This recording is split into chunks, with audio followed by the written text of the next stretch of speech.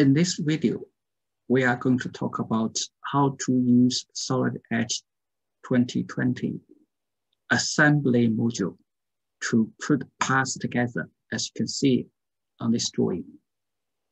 So this is the pin assembly, the pin, bushing, and circuit. Okay, let's start the Solid Edge. After start Solid Edge, you go to New, click, you go to GB Metric Assembly, click. Then you are in the assembly environment. If you see the reference plane, you can start to work from there. Otherwise, you can check this checkbox, get reference plane pairs. The next is go to the part library. Here, you need to have assignment or other folder where you have these files. So you can use this drop-down menu to find the files. The first file we're going to bring in is pin. Okay, you can double-click it. It's there. Then we need to put the second file is bushing. You can double-click or drag it. So we have the files here. Now we need to move to here. Relationship types. Click. We have a set of relationships. We use X alignment.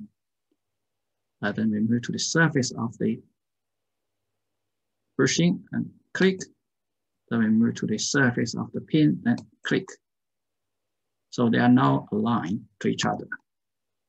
You can see here. Right? But we need to actually move this bushing to the right position on the pin. To do that, we go for planar line and move to the end of the surface. Click, select that surface, and then go to the surface of the pin and select it. You can see they're aligned. But even they're aligned, the bushing is not the right position. To do that, you need to click on select, click on bushing, click on this relationship, which is a planar line relationship. Okay, then you can put a offset value here, which is 9 in this case. Once you've done that, you just click on the screen. You'll see the bushing is right in the middle.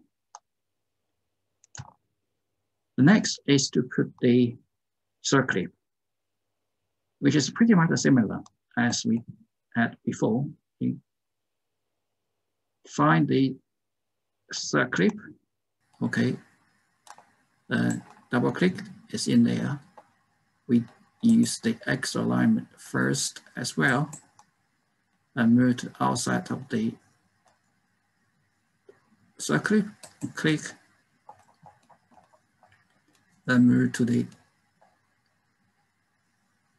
pin and outside, click.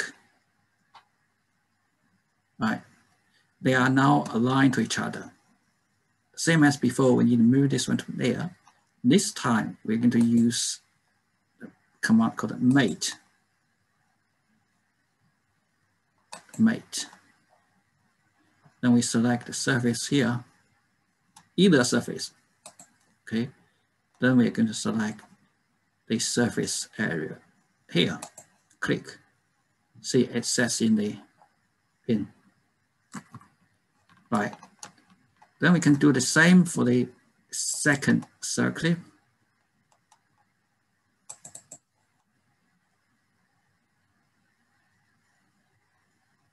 Okay, and use the X align.